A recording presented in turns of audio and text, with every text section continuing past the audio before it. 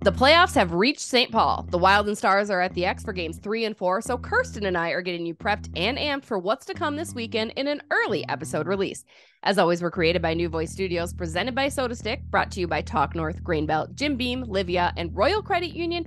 This is Season 4, Episode 173. Celebrate your favorite Minnesota sports teams and moments with SotaStick.com. Relive the Met Center chairs, the Metrodome push, and so much more with unique and quality garb found only at SotaStick. Don't forget to add code Bardown Beauties at checkout for 15% off all of your purchases. At Jim Beam, they know the importance of tradition, like chanting, "Let's play hockey" prior to the start of each game, or playing the state of hockey anthem after a Wild win. This season, raise one to your fan family with the bourbon that invites us all to come as friends and leave as family. Jim Beam Bourbon Whiskey, the official bourbon whiskey partner of the Minnesota Wild and Xcel Energy Center. Drink smart. Jim Beam Kentucky Straight Bourbon Whiskey. 40% alcohol by volume. Copyright 2021. James B. Beam Distilling Company, Incorporated, Fairmont, Kentucky.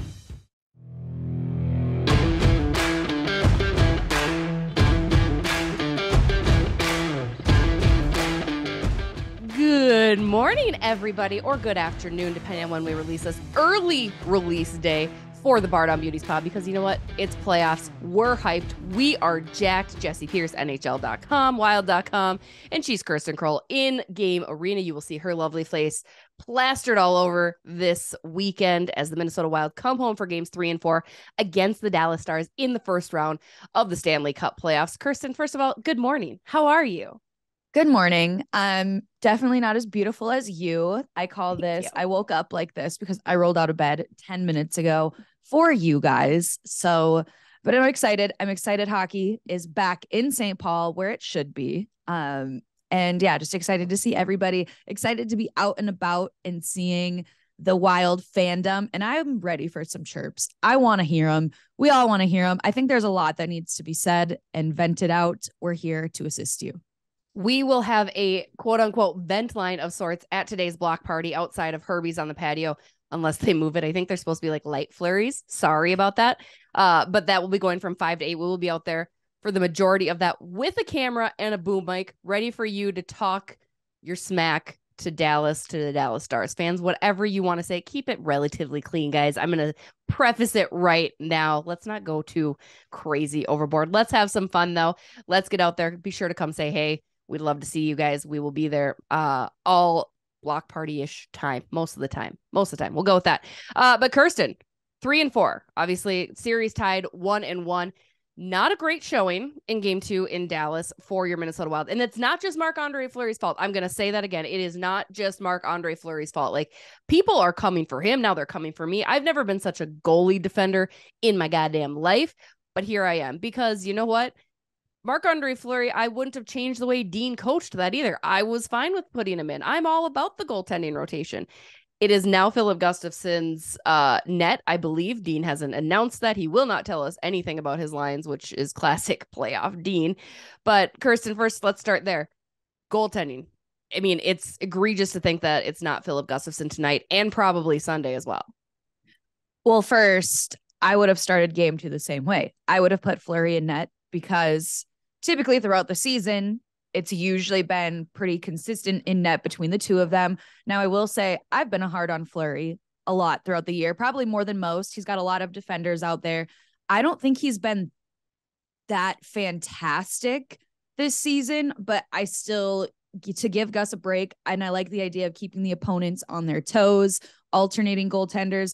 After game 2, again, not all Fleury's fault. I was very, very, very unimpressed. Like, I shut my TV off after the second period and went to sleep. I was like, I've seen all I need to see. Fleury did not look great in that game. The defense also looked really bad. Horrendous. And there's a lot I can say there too, that I want to get into, that I want to say, that I want to vent about. But no, the goaltending, it is Gus, and it should be Gus from here on out. I no longer trust Fleury in net at this moment. I'm having trust issues. That's the problem. Gus, I think, has the faith of everyone. And at this moment in time, it should be Gus. Yeah, I mean, and I'm sure Marc-Andre Fleury would say the same thing. And I think Gus, I mean, again, the thing that I think wasn't really like talked about, Gus was pretty sore, pretty banged up. Not to say that Jake Ottinger probably wasn't sore and banged up from that double overtime as well, but giving him a rest, you already stole that one, and you absolutely stole that one, game one in double overtime when Ryan Hartman scored. I just didn't think it was a bad situation. And that's not me going all lament Minnesota fandom, like, oh, it's fine, we're 1-1. Like, no, that's okay with me. I don't love the way the rest of the team performed necessarily either. Let's dive into defense. How much does defense need to improve? Again, we're recording this right before the start of game 3, so you'll be listening to it before games 3 and 4 before we get a new episode out on Monday. But is it time for John Merrill to ride the pine pony as God intended, as we had thought was supposed to happen until John Klingberg gets hurt, screws up everything, forces John Merrill in, who continues to look worse and worse? I didn't know that was possible. Worse and worse, Kirsten. Lord, help me. Set the man. Why is he in the lineup? It was literally, it made my day when you told me he is being scratched. He will not be playing game 1. I was like, oh my gosh, I have been listened to. Like, I have been heard. Thank you. And then a couple hours later, what do I see? John Merrill slotting in with Brock Faber. And I screenshotted it. I texted you and I said, what the heck is this about? And just ruined my day. Then again, in the game, you run 5D and you sit John Merrill for part of that game 1. And I was like, this is what should have been happening. Like, how bad is it that you're running 5 defensemen and benching one of them mid-game? Like, it's gotten to that point. And then there he is, game 2, back out there again. Like, why are we not seeing anyone else? Like, why do we keep coming back to this? He needs to be sat game 3 and the rest of the series, the rest of the playoffs. I can't. I know. It's okay. I'm here for you. I did pinpoint Dean yesterday again, knowing he's not telling us lines, knowing he's not going to tell us anything, especially a day ahead of morning skate. Hopefully we find a little bit more clarity there today. But I said, you guys have been pretty structurally sound defensively. Wednesday was really bad. Still some lapses. And of course I was trying to point a finger at number 4 without pointing a finger at number 4. And I mean, it definitely sounds that changes are coming. And of course, you're going to have to change things after you lose. I think that's something that we are going to see from Dean in this series that you didn't see in the St. Louis Blues series last year, is Dean is going to respond to some of those changes. He's going to respond to a loss and maybe change some things. And I love to see it. I would not be surprised if you see Alex Goligoski tonight, if John Klingberg is not ready to go. Now, that's always a possibility. I wouldn't mind seeing Klingberg in there, but I wouldn't mind seeing Goose either. Anybody but John Merrill. I'll go frickin' play defense. I will go suit up. I know everyone's probably going to be like, what about Kalen Addison? Well, that's not going to happen. I'm sorry, guys. I would rather see Kalen Addison. I have no problem with him. I'm like, why are we playing John Merrill and not Kalen Addison? He's been in Dean's doghouse for some reason. I don't know. He has been. Regardless of any potential not being a great defenseman issues Kalen Addison has in Dean's eyes, he even brings more offensively. Like, he brings something to the table on that power play that can't freaking score. That would be helpful, probably. Maybe. I just don't understand. And also, I'm seeing a lot of criticism for Brock Faber. I'm just going to say, knock it off. Who are you following? Are you just following a bunch of Huskies that just hate the Gophers? Because I have seen nothing but praise for that young man. Saw a lot of praise after game 1. And let's talk about that fantastic save. Not save. That's dramatic to say save. But how he had a big hand in stopping a potential Dallas Stars goal, getting a stick on it, going for that dive. So much credibility earned there. Saw a lot of praise for him after that. But I think it kind of was going around after game 2. Just a lot on everybody, but I also saw some for Brock Faber mixed in there. And I'm like, that is completely, we're not going there. He's not the problem. You need help. You guys all need help, I think. The playoffs are crazy, and so is my schedule. Late nights surrounded by pizza and mini donuts while watching the fans cheer on the Minnesota Wild. It makes a girl go hungry. But that's why I'm so grateful for my team of experts at Livea who are keeping me on track and supporting my goals in my weight loss journey. They're helping me create a food schedule with plenty of options to have me fueled for the long days, and I could not be more thrilled than to be on this journey and losing that baby and food weight with Livea. Plus, if you join right now, you'll get 3 months absolutely free. Don't wait for the buzzer to sound on this deal. Call Livea today at 855-GO-LIVEA. That's 1-855-465-4832 and let them know Jessi Pierce and the Bardown Beauties sent you. Again, looking ahead to 3 and 4 tonight, Kirsten, is it crucial to win game 3 after such a devastating loss in Dallas? Do you think if Minnesota comes out flat and loses the first game here at home, that could be a signal of what's to come in the series and that they might not make it through? Or are you approaching it as it's still just one game? Are you pulling a Dean on me and being like, it's just one game, we're not worried about it? We're worried, Dean. We're freaking worried a little bit. But how do you feel that plays out? Because personally, I'll state mine. I think it's crucial. It's imperative. You need to get that good feeling back. You need to put some goal. And I don't think it's not going to be a high scoring goal. I was shocked to see Dallas put 7 up. Was it 7? Yeah, 7 up on them, because I didn't think either team in this series was going to be able to score more than 4 goals. And, Dallas was able to at Rupe Hintz, just a dagger. But do you think it's imperative? I think so. What are your thoughts? I would say if game 2, if the Dallas Stars didn't essentially embarrass the Wild in the fashion that they did, especially after the Wild came back to make it a 1-goal game, scoring 2 goals within 11 seconds to bring it that close, just to have Dallas come back a few minutes later, score 2 in under a minute to regain that lead. I think that was very defeating. I think we saw it from that point on. And so if that didn't happen, and if it was just a 1-goal game, if it was a close game, I would have said tonight would have been just a game if it was close. No, they need to respond tonight after game 2. And they need to show that they're not going to get pushed around, because that's all I saw in game 2 is them getting pushed around and shown, we're Dallas, we're coming for you. And then laughing about it, scoring on a breakaway. I don't remember if it was shorthanded, what it was, but just stuff like that. And so they need to come back at home. I need to see them win one of these next 2 games at home, because I'm skeptical. Maybe that's just because of last season, but home ice hasn't necessarily been to their advantage. So they need to take tonight. They need to take it. And I will always maintain, like, home ice is great for the fan base. Yes, it's great to have people on your side. At the end of the day, it doesn't make a difference, truly. Like, you have to win on the road too. You're not going to sweep a series at home. That's not how this works, guys. So home ice to me is not a big deal. Again, great for fans, great to get back there. And you want to have an extra good showing for them, but it's not everything. It's not as much in the locker room as you think. Yesterday Dean mentioned embellishing and how he feels that Dallas is diving a little bit. As he said, quote, a lot of their big guys went down pretty easy, if you ask me. And Pete DeBoer, before Dallas took off to come to Minnesota yesterday, had said, yeah, we know that Minnesota is the 6th penalized team in the National Hockey League. We're trying to exploit that.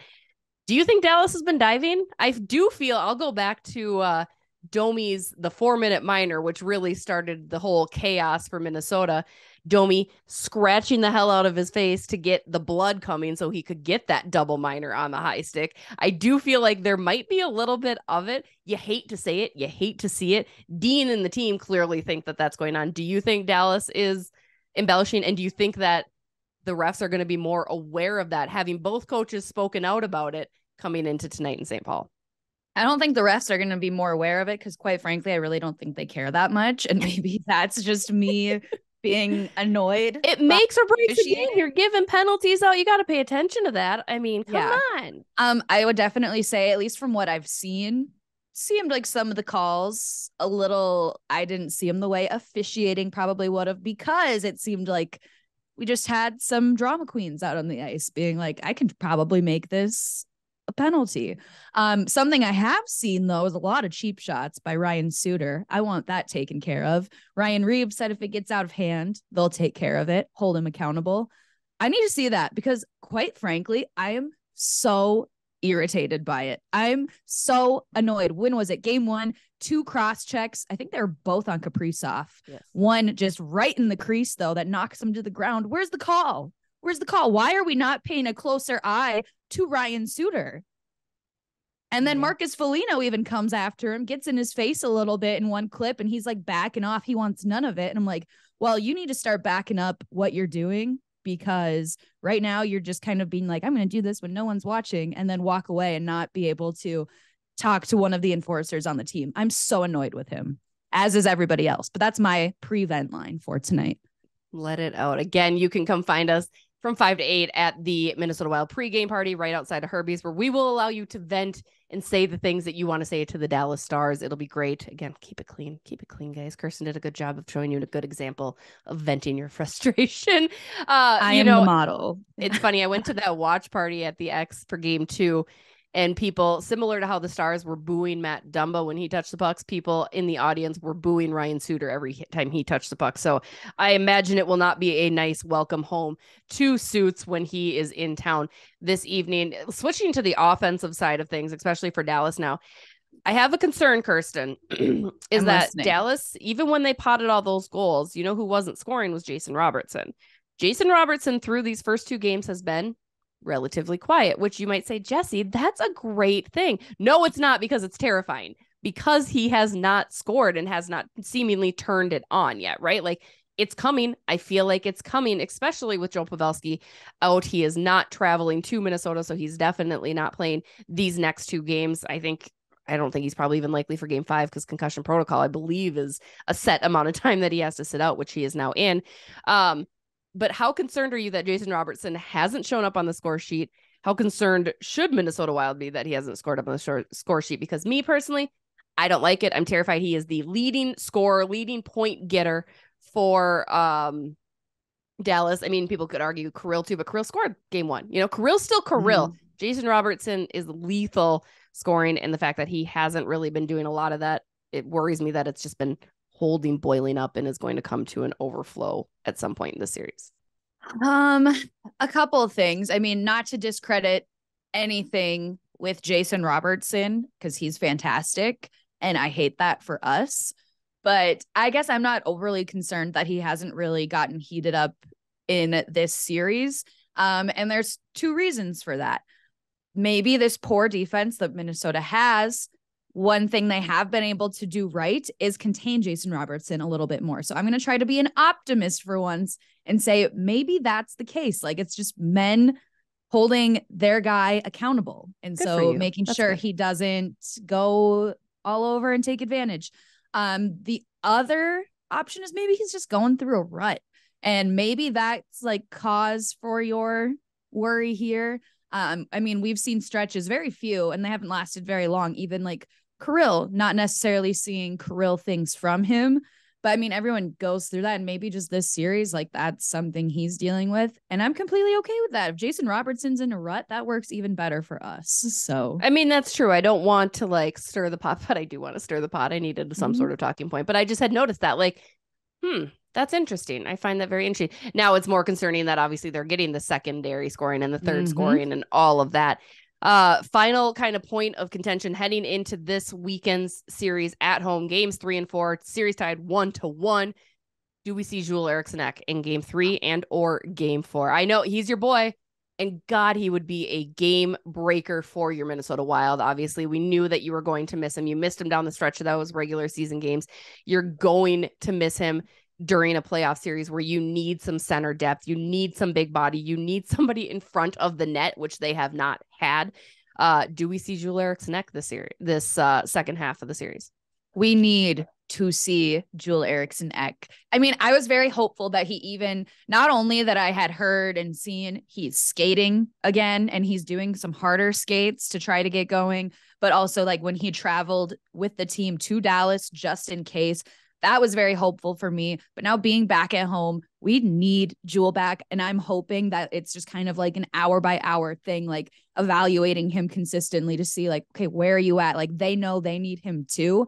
And we've talked about it a little, like, can we just give him like a cortisol? I'm not a doctor, so please do not, like, this is just not shoot him up. It'll be fine. Can we give him like a cortisol shot or something? You hear about that happening in game with like ribs. Like, can we do that? Like, I mean, I've seen extra push.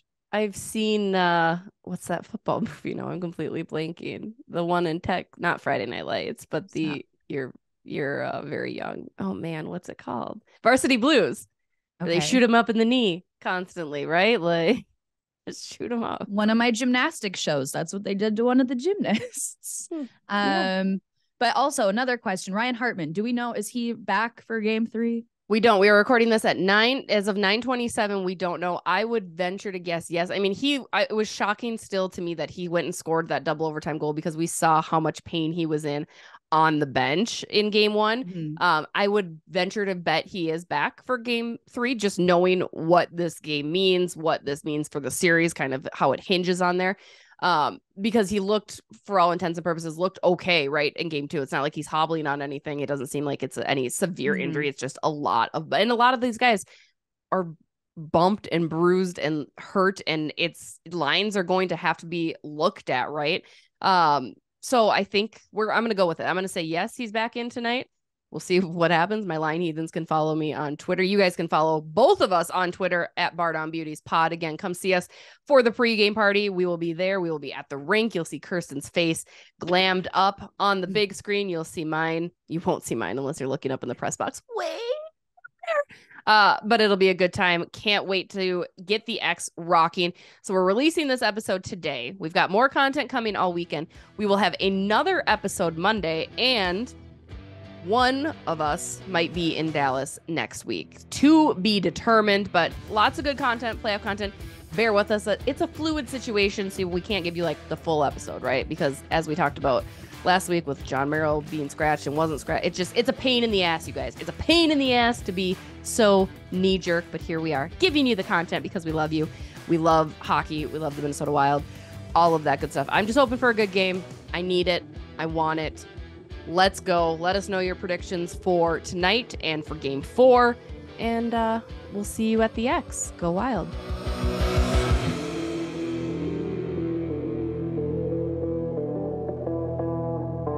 This podcast is made possible due to listeners like you. Thank you.